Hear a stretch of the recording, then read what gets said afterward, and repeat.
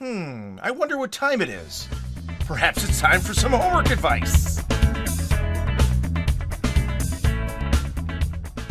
Okay, let's take a look at doing the homework assignment this week. It's again back with House Depot doing the paint estimator, but we're going to kind of kick it up another level by adding in a couple of other wrinkles. One of them is we're going to use IPython Interact to build a better UI, and then two is we're going to write our own functions to do this. So there's a lot to chew on here. The problem itself is probably pretty easy, but you're going to have to spend a little bit of time sort of thinking through how to complete the problem according to the requirements that are expected of you that force you to use certain things. Of the 4 requirements, one of them is that you should use IPython widgets. Another one is that you need to write functions.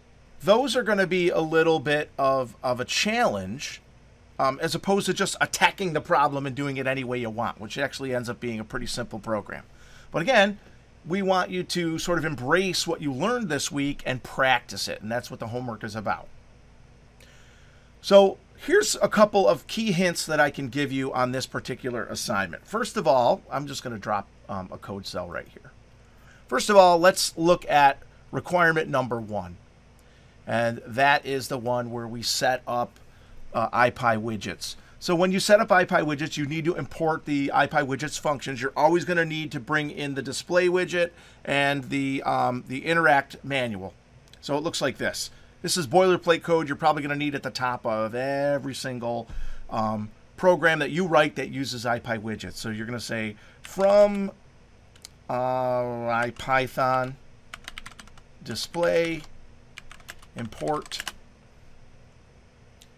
display and the HTML functions, and then from IPyWidgets import interact manual. And then the setup for interact is always interact manual. And then the things you want to interact, like, what do we got here? I'm just going to do length. And you put in a value like 1. And then width, I'm just going to do a couple for now, 2. And then down here, you define a function that uses the interact. And anytime something changes in the interact, the function runs. So let's call this def main length width. These values have to match these values up here. These variables have to match each other, I should say. And then down here, I'm just going to print, you know, length width for now.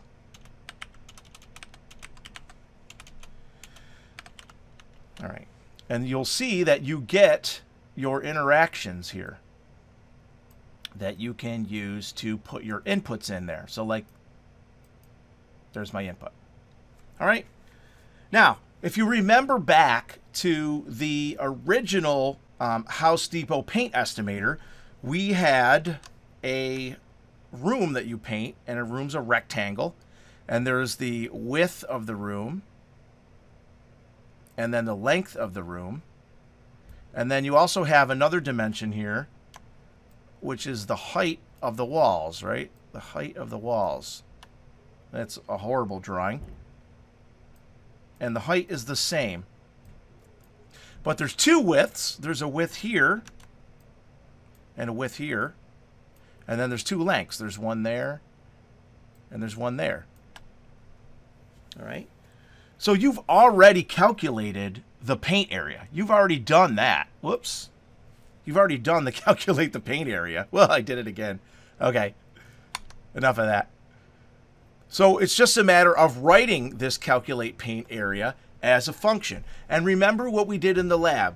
Write, refactor, test, rewrite. Something like this. Let me add another cell.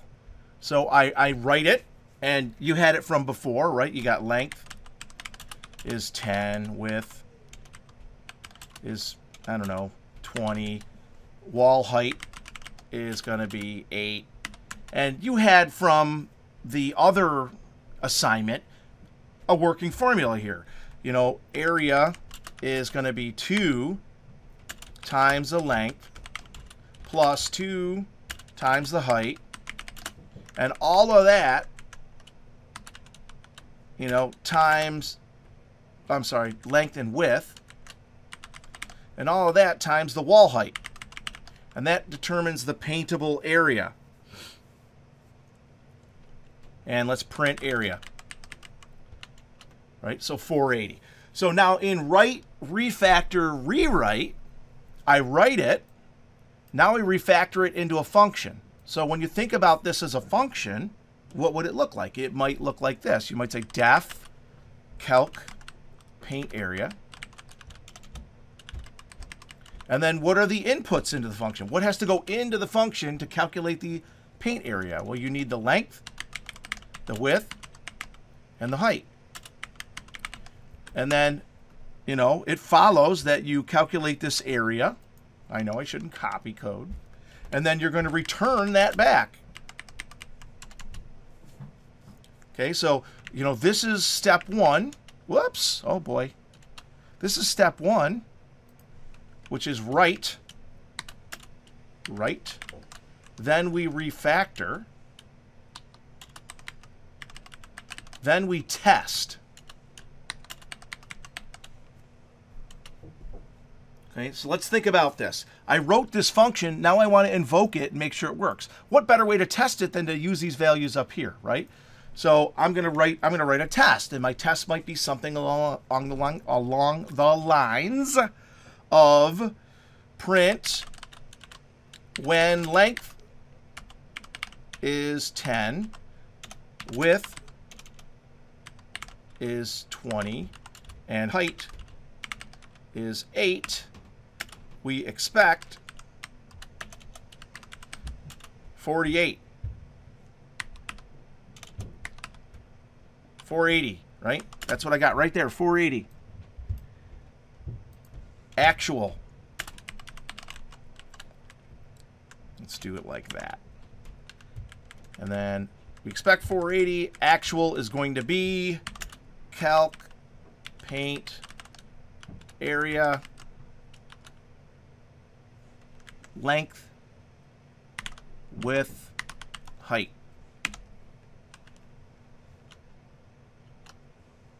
And I goofed something up, as I always do. Oh, I didn't put a colon at the end of this. Like that. So there we go. Write, refactor, test. Now, in the rewrite, which is the 4th step in the process, you'll use it down in your main program. So somewhere down in your main program logic, you will calculate the area that needs to be painted. All right, so that's one function. The other function is called getPaintInfo, and this function is going to be very similar to what you did in Professor X's example. You're going to have a bunch of ifs. You're going to say if you chose every day, then the paint costs $19.95 and the paint covers 320 square feet. Else, if you choose premium, oh boy, I gotta stop doing that. You choose premium, then the paint costs $29.95 and it covers 400 square feet. Else you choose professional, etc. Okay? So the challenge is, how do you return 2 things from a function? So this is the next hint for you. So this hint goes along with writing getPaintInfo. So this hint goes along with getPaintInfo. So another thing is you should also take the approach of getPaintInfo with the write, rewrite, test. The write, refactor, test, rewrite approach. Take that approach again, right? Write it working first with a bunch of ifs. Then, when you know it works, rewrite it as a function. Don't start by writing it as a function, because you don't want to write a lot of bad code in here in Python. It makes it very difficult to debug. So write, refactor, test, rewrite. Do that. You'll save yourself time. You're going to do more coding, but in the long run, you'll save yourself some time. So now going back to how do you make a function that returns two values, let me just demonstrate. So I'm just going to put a code in here. It says demo of a function that returns two values. And I'm just going to call this def. What is the name of this function? Calc get paint info.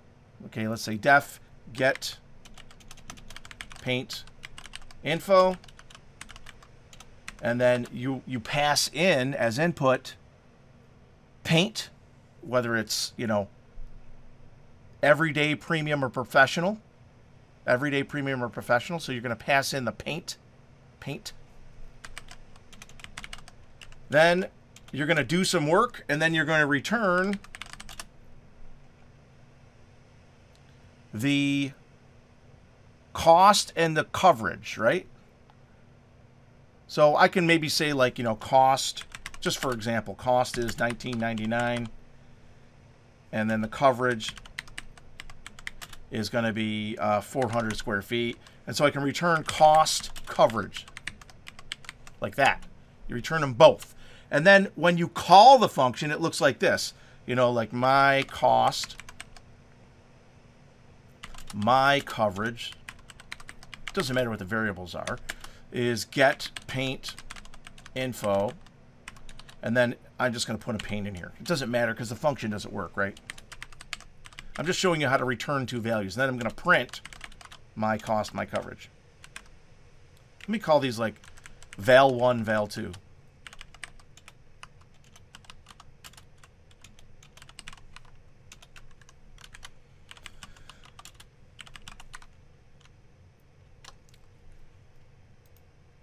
Coverage equals 400. So when it prints out the two values, the first value is $19.99, which when I call this function, that's cost. And the second value is 400. When I call this function, that is coverage. So now hopefully you can figure out how to write this in a series of ifs, right? You're going to say, you know, if it's everyday paint, then the cost is this and the coverage is that. Else, if it's premium paint, the cost is this, is the coverage is that. And the very last line is going to say return cost, comma, coverage. Okay? That's the plan that you're going to try to follow here. So that sort of helps you with the functions. Let's just do the one last bit with IPython Interact again. That is, how do you specify values that go in a range, right? I can put 1 and 2 in here, but I'm better served by putting in number ranges like this. 0 to, I don't know, length might be 100. And then for width, I can say 0 to 100. And then for the height, maybe I want to say, you know, no wall is going to be shorter than 6 feet, and no wall is going to be bigger than 20 feet. And then for the paint, I want to make them pick from a list that says everyday,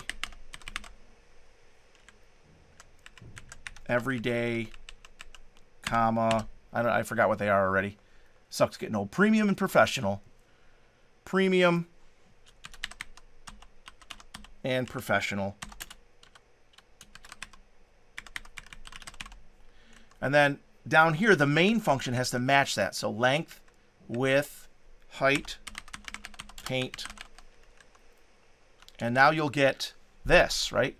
Which lets you pick and choose. The wall is 33, and the width is 20, and the height of the wall is 10. And I want to paint it with professional paint. Tell me how much it's going to cost me. Okay. Don't forget about what the output should be, right? The output should show you the same outputs that we had before, right? So I know it's not explicitly said here, but you should tell me the same things you told me before. So I need to know the square footage of the room, right? I also need to know, let me change this to Markdown. I need to know the square footage of the room. I need to be able to determine the number of gallons of paint, and I need to know the total cost. So these are things that you were able to do before, The only difference is the cost is going to change based on the paint you pick, and the number of gallons required is also going to change based on the paint you pick, because each gallon of paint has a different coverage depending on what quality paint it is. So that's something that factors in to the pricing. Okay, so that's a big lab hint. Hopefully you can figure out how to put it all together into a working program. I hope you find that this is a fun homework assignment. I've kind of given you most of what you need to do for this one. This is not really that hard to figure out. I discussed that. This is mostly what you need down here. So it really just becomes a function of sort of putting it all together and making it work. And it's really fun to make Python programs that use IPython Interact like this. This is what makes a notebook environment so neat, is that you can build in these UI elements really quickly to do your inputs rather than having to just type thing in a box. So we will use this affordance quite a bit in the future. Okay, that's it for this week's homework advice on functions. Thanks and have a nice day. Bye now.